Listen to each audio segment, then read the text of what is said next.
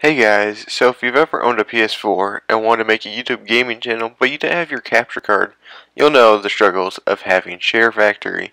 Since the beginning, Share Factory has been a pain without the undo button, being able to adjust speeds, as well as its accuracy.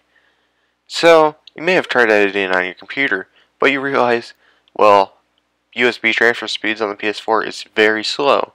Today, I'm going to show you which device delivers the fastest performance on USB transfer speeds for the PS4.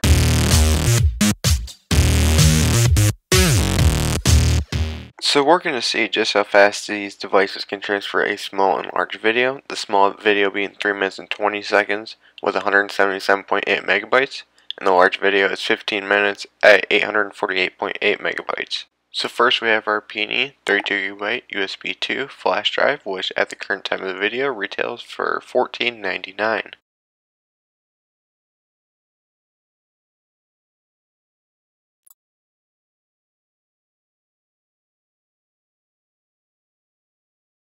Next up we have the 16GB Kingston Hyper-Fury X USB 3.0 flash drive, which retails for around $11.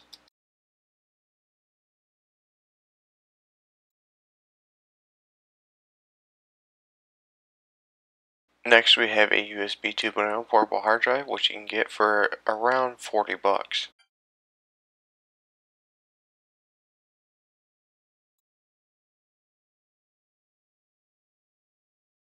To finish things off, we have a USB 3.0 portable hard drive, which you can get 1TB for about $60.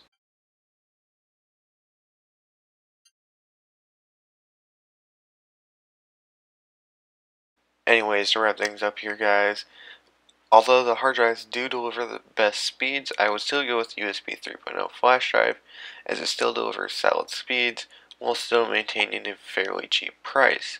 Anyways, that's it for me, guys, so I'll see you in the next video.